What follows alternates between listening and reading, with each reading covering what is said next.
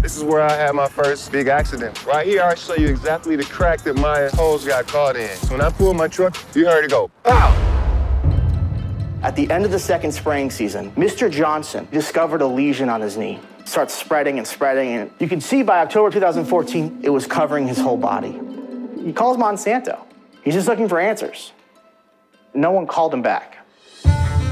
Popular weed killer, Roundup. Roundup. The active ingredient in Roundup is the world's most popular weed killer, glyphosate. Glyphosate, it was patented originally as a stripper for industrial boilers. Then he discovered, actually, hey, this thing kills weeds. We're using this stuff to maintain profitability. To maximize your yield, you gotta minimize your infestation of weeds. The residue is in the seed, and if we use that seed for food production, then it's in the food. Go around spraying the whole forest. You change the whole environment. You don't hear no birds singing, any insect, nothing.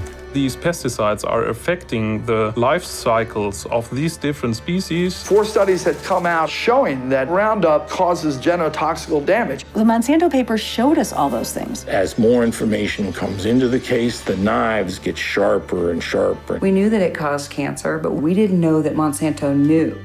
My cancer is called cutaneous T-cell lymphoma, Non-Hodgkin's.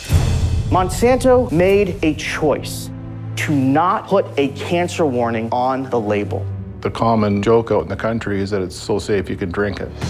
I had upwards of 7 IVs. 10 bags a day. I had 20 treatments with radiation. I lost 35 pounds. Al came in and thought I was dead. It's got to stop.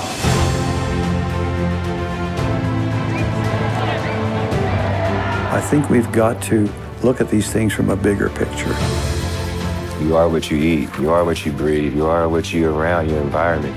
This is about food. This is about health. This is about the soil. This is about environment. This is not an Lee Johnson story. This is bigger than me.